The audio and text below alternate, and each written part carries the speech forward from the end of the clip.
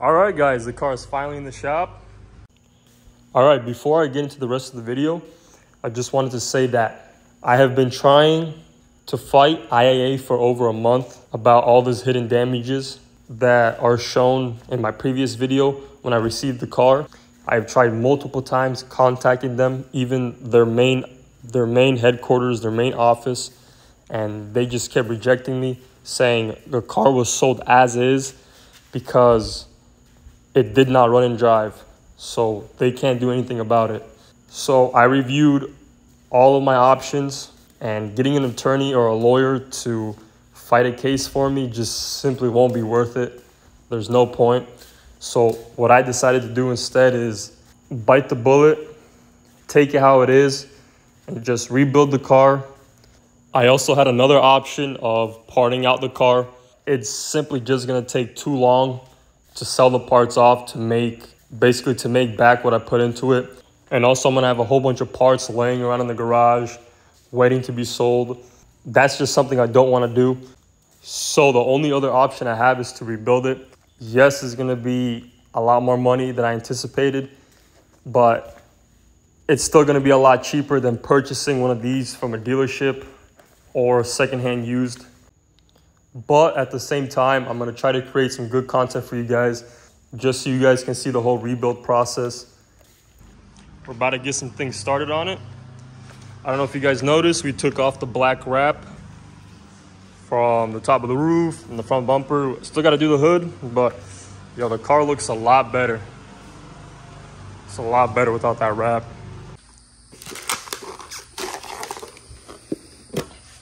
I also already picked up a few parts locally. I found this very cheap stock exhaust, complete exhaust. It was a great deal. Also, I bought a new differential module and a fuel pump module because they were also missing, and those were pretty cheap as well. So basically in this video, what I'm gonna do is I'm gonna pull this motor out, probably with the trans as well. I'm gonna do it the old-fashioned way. I'm probably just gonna pull the whole front end out and the whole front clip, just so we can take everything out at once. Also, I have verified that this motor is hurt. I took off the oil filter and there was some metal shavings in there. So I'm gonna do like a simple tear down on this motor to see what's really going on with it. Here's some of the extra parts that I already pulled off the motor. Right here we have a 2-port stock turbo. It's in fairly good condition, so I could probably even sell this and get some money back, as well with the intake manifold. It's good condition as well. I'm probably gonna keep this aftermarket intake because it's almost complete. I might need a few things on it. I don't know if you guys remember, there was tire marks on this side of the car. I used a little bit of lacquer thinner on a rag and it came off nice and clean. There's no dents anywhere. Paint is not damaged. I was gonna buff it, but this is actually working better.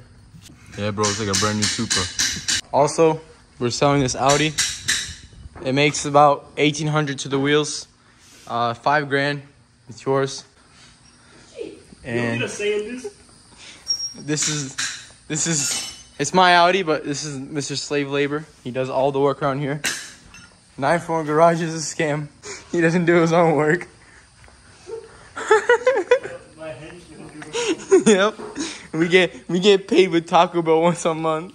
We gave I can't let out your real name, but we gave 941 Garage 10 grand each to get a nice Supra. He bought this piece of shit.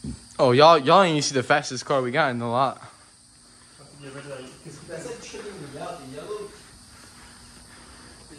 Right here.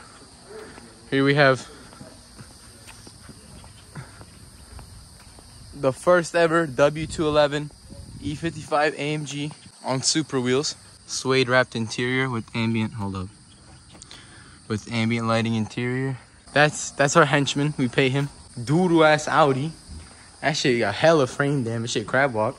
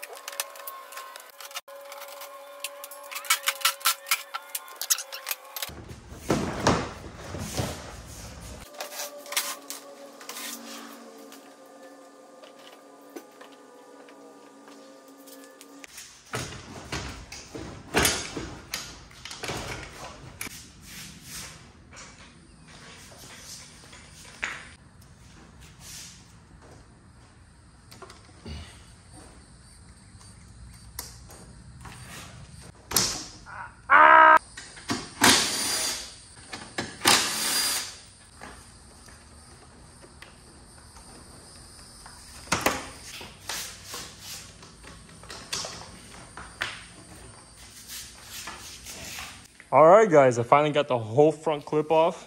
Man, it was a pain to get to these bolts over here that hold the front clip.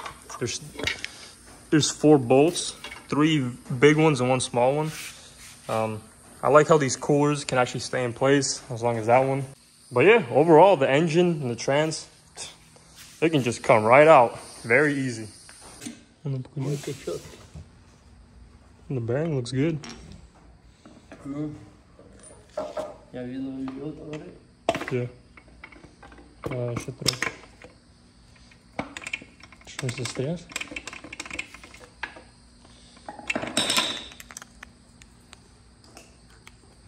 Yeah, blown out ringland. Cylinder wall still good. All right, so the motor's out. I didn't have a chance to film the process. Just in here, we're just tearing everything out. It was a pretty simple job. We just pulled it out. I already have the motor disassembled. Pretty much, I took the head off, trans is off. And let me tell you guys, it's worse than I thought. All right, before we get to the motor, I'm gonna talk about the trans for a bit. So I pulled the trans. This is the original trans. That motor is not original to the car. So I pulled out the trans and it appeared that the harness, which is the plug for the transmission, is missing. So I don't know if you can see, you guys can't see, but for some reason, the insides of this transmission are gutted. There's no solenoids, there's nothing. Man, this really sucks. I was hoping that this trans is at least good, but it sucks. I might need to get a new trans as well.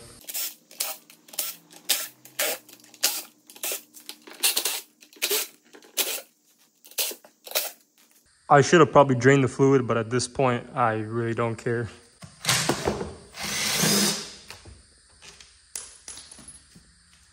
Wow, look at that, guys.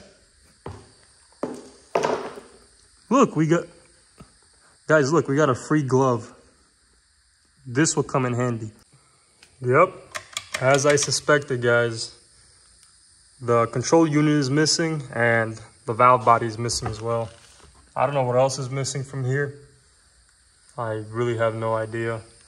I'm not an expert in these transmissions. I could do some research, but.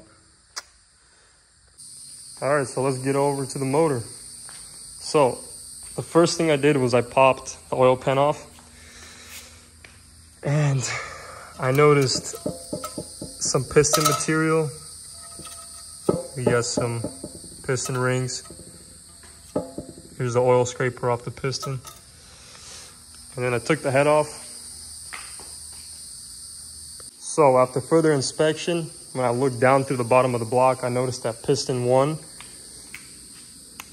blew out a ringland. Only piston 1. There it is. And the good thing is the cylinder walls are still good. Like, I'm pretty sure this block is still good. Like, you can drop in a new piston and you'll be good. Like, the crank is in perfect condition. The bearings are in perfect condition. Like, this motor was obviously beat on, but it's rebuildable. As for the head, let me flip it over for you guys. The head is in good condition as well. No bent valves anywhere. It's actually pretty clean. So, pretty sure this, I don't know how much miles is on this motor, but it's probably not that high. I did take the cams out as well, and the caps looked pretty clean. There wasn't any scoring or big scratches or gouges. All right, so what's the game plan? Some of you might be asking. I think what I'm gonna do is I'm gonna buy a complete motor with wiring harness, accessories, basically a complete motor. And I'm just gonna sell all the remaining parts of this motor and recoup some money, because I don't really see a sense of building this motor and then piecing every little thing together. Plus, this is a 2-port head. I could put a 6-port head on here, but I don't really see a point in wasting a lot of time and piecing all the extra parts together. I'd rather just put a complete motor with everything on it. I'm not gonna put a LS in this thing or whatever you guys were recommending before. I just want to stick to a B58. Like I said, I don't want to build a B58 yet. I just want to sell it so I can recoup some money, so we can get this car, so we can get this on the road faster. Honestly, it's a big loss. It is what it is, but yeah, I am going to waste a little bit of money here and there. But, you know, it's all about producing good content for you guys. I mean, if anybody needs any parts, I think oil pan's good. I have oil pump, baffle. There's a few extra parts in this motor. You guys can contact me and we can work out the pricing. In the next video, I should have a motor and a trans ready to be put in here. So stay tuned. And as always, thanks for watching.